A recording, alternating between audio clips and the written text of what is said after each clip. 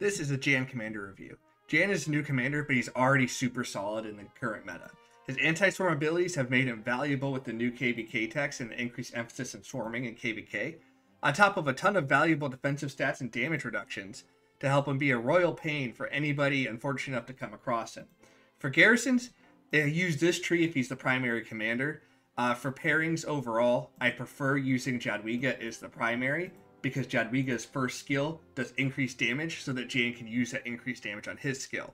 Although if you are using Jan as primary, you could use Nevsky as a secondary, or you can use YSS. Just know that if you do use YSS, you should have two different troop types in your garrison to be able to use the Broken Moon skill.